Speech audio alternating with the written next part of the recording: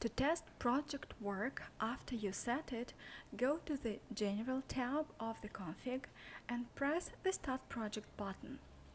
Now you can see the interface the way it looks to an end user.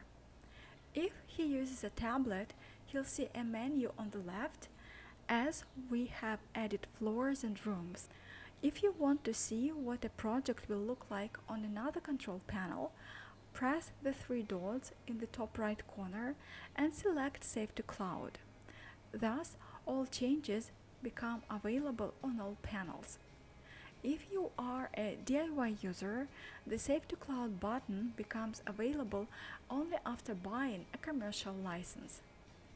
If you have a server in your project, you'll see here Make Public button.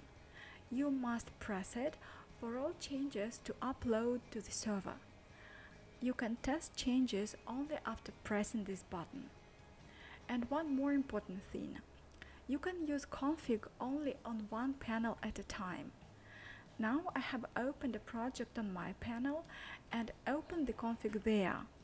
If I now press the config button here, a notification appears that the project is edited on another panel.